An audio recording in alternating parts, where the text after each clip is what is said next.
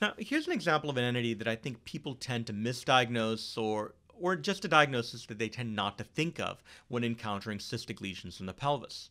Now, this is actually a patient who has a long history of Crohn's disease, multiple prior resections, and notice that there are multiple fluid collections identified in the pelvis. Now, I'll tell you, without showing you the imaging, that these collections had been stable for many, many studies going back years in time.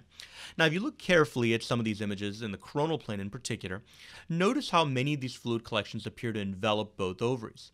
This is a classic appearance for peritoneal inclusion cysts, and these almost always occur in the setting of prior surgery, often GYN surgery in the pelvis, but they can occur in the setting of any other surgery that really damages the peritoneal lining. So these are classic peritoneal inclusion cysts.